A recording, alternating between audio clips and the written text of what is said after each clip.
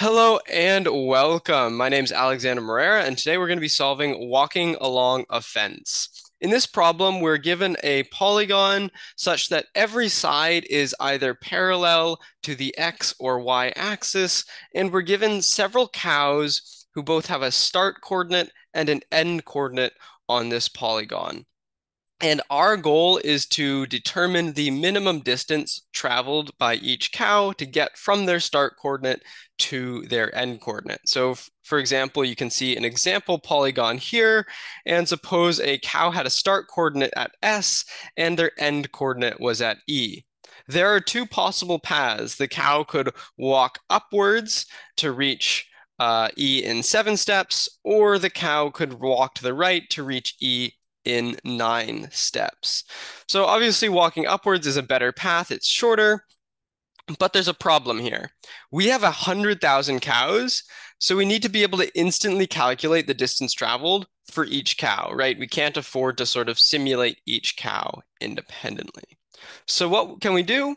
Well, we can label the different positions on the polygon from 0 up to the perimeter -1, right? So I've just walked along the polygon here and labeled each position some number corresponding to the different distance I've traveled so far. So in my starting position, I've traveled 0, then 1, 2, 3, 4, 5, and so on. Once I've labeled the polygon in this fashion, given any two coordinates, I can instantly calculate the distance between them.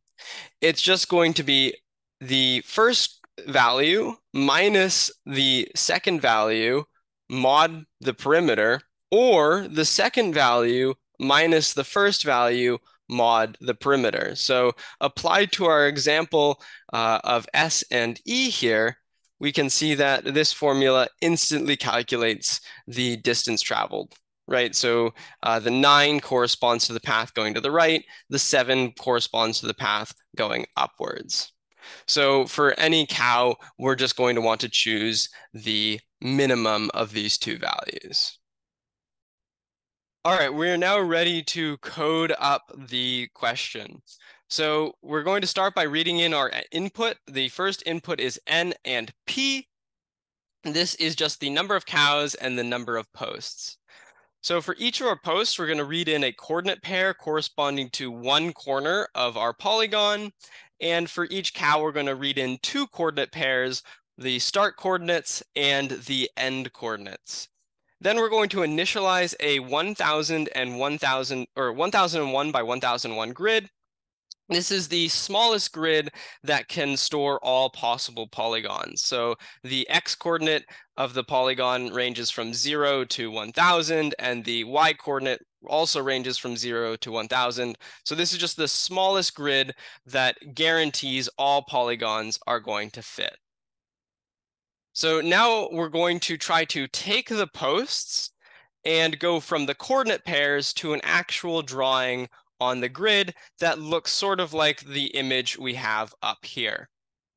So we're going to begin by creating a time variable that's going to keep track of the total distance we have traveled so far.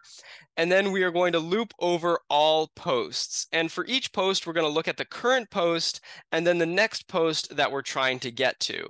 Note we're taking the next post as I+1 mod P because the last post has to connect back to the first post, so it wraps back around. Once we have done this, there are several cases. So the first case is that the current x-coordinate is smaller than the next x-coordinate. If this is true, we're going to loop from the current x-coordinate to the next x-coordinate, increasing x by 1 each step. Then we're going to mark the current time at our current location in the grid, and then we're going to increase the time variable by 1 to note that we have traveled another unit of distance. So we're going to just mark a location, increase time, mark a location, increase time, and repeat that over and over.